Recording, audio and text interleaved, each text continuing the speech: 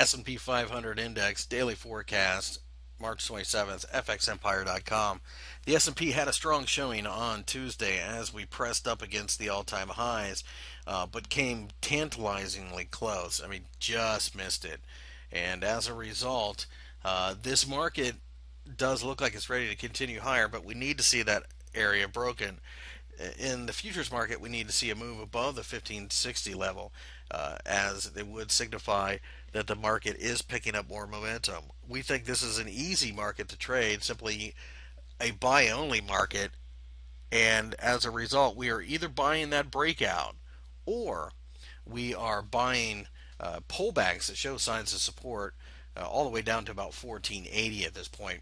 We see absolutely no reason to think that the S&P 500 is going to fall, and this is especially true considering that the Federal Reserve continues to throw money at the markets, driving down bond yields, meaning that people basically have to invest in stocks to make some type of yield.